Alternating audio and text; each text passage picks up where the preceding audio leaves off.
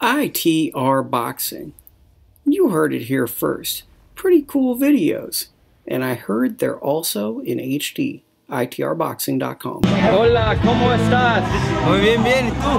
Uncle Luke. Uncle Luke. Uncle Luke. How was your victory? It was good, man. It was good.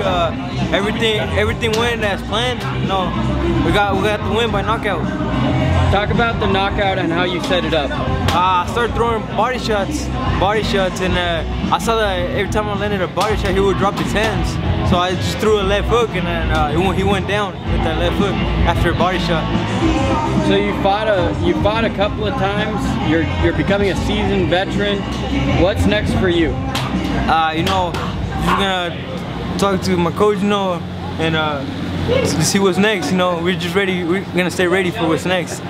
And this was like a hard camp in many ways because you lost someone close to you. Can you talk about after you won, it was dedicated to someone and how much this win meant to you? Yeah.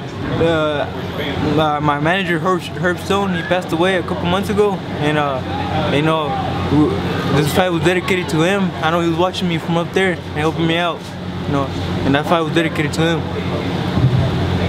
And any words for your supporters or people in Sacramento and how much you care about your community? Yeah. Thank you for our support.